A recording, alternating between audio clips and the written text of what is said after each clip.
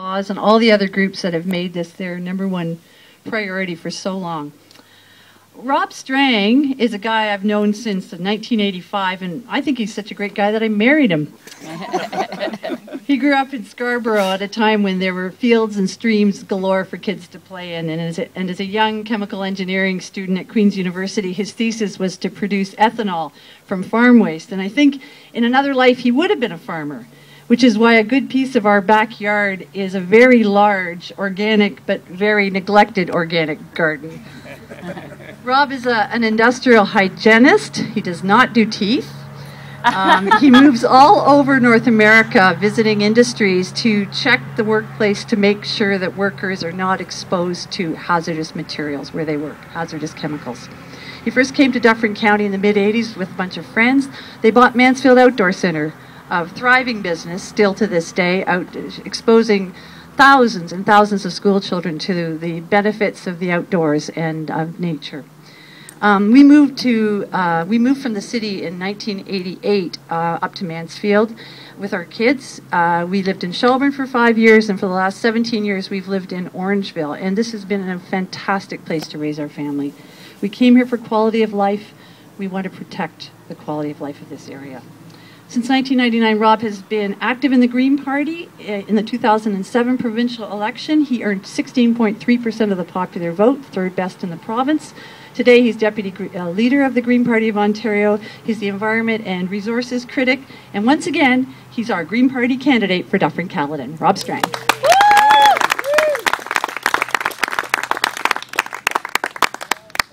Thank you very much, Bernadette. Starting off with Mansfield Outdoor Center. It's run by a childhood friend of mine, Ken Michelou. We've owned it for 25 years, and in that time, over 150,000 students have gone through that outdoor ed center and been exposed to the environment. So I'm very proud of that. It's very important to me, and I think to our community, and the Pine River runs right through it. And of course, the Pine River is the river which would probably be most affected by this quarry. And although there's so much to say about this issue, just fundamentally, this project could just rip the heart out of our water systems of South Central Ontario, and it's just tragic. I think that the risks of this project, eloquently outlined by Carl, are all borne by the people who live here, and yet the benefits will all go to people who are unaffected, living far away. And I can't help believing that if the people that were investing in the company that's doing this actually knew what was going on, I can't imagine they would support it. So I'd really like to see them here today, just to be here and see it. I think things would be a lot different. But it's just so wrong at so many levels.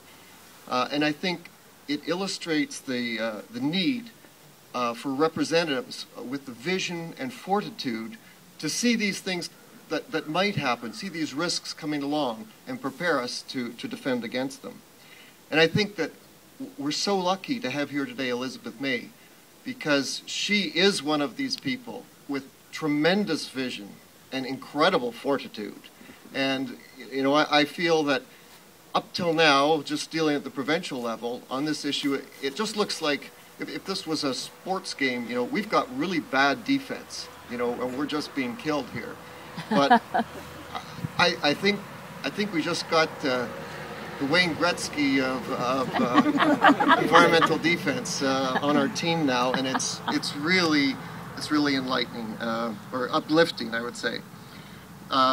So I'm just so confident and pleased. Actually, I think this is the most positive I've felt about this issue in a while, to have Elizabeth here today, because I know she is going to go and champion this issue at the federal level, which is so critical. It might wind up being the way we win this, and we're so lucky to have you, Elizabeth. Really appreciate it.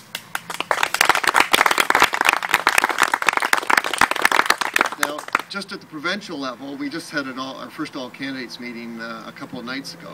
It was interesting. But what was most interesting was the Liberal candidate made a point of saying that she didn't represent the platform of her party or her leader's views. It's kind of unusual but you know, I could with total confidence come up and say that, you know, I am completely behind our platform, our party's policies and its principles. I've looked into them before I joined the party. I've worked on them over the years, and I'm very proud with the platform that we've put together. And in particular, I'm proud of our leader. He is a brilliant person, intelligent, wise, practical, honest as the day is long, and of the highest integrity. And I am so proud to represent Mike and the party throughout this campaign, and now to just introduce him to you now. Mike Strang.